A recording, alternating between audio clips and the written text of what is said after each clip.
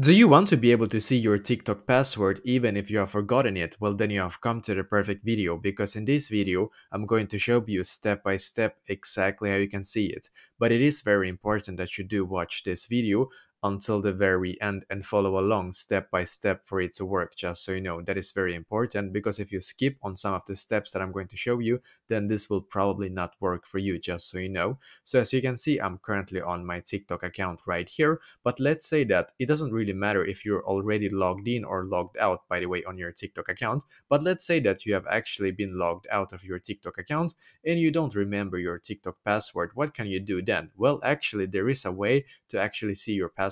And what you need to do is to firstly actually close your TikTok app. So just close your app and then go into your settings app instead. So go into your settings app, because then you should be taken to this page right here, as you can see. So if you're taken here, then perfect. What you're going to do now is to just scroll down in here, keep scrolling down until you can see where it says passwords in here, as you can see. So click on passwords in here.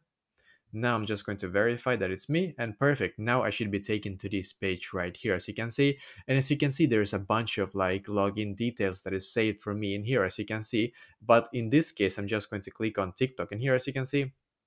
So click on TikTok, and now I should be taken here. This is the TikTok details that is saved for my TikTok account, as you can see. And now what you need to do is to click where it says password in here. So click on password, because then you should be able to see the password that is connected to your TikTok account if it's saved in here, as you can see. And sometimes it is not saved in here, just so you know. And that means that you have basically not saved your login like information on your mobile. Well, then what you need to do is to basically just go back into your TikTok app and click on forgot your password, and then follow along step by step after that. So basically, this is exactly how to do this. So let me know in the comments below, maybe if you have any questions, and I will try to answer to as many as I can. And also, I wish you the best day.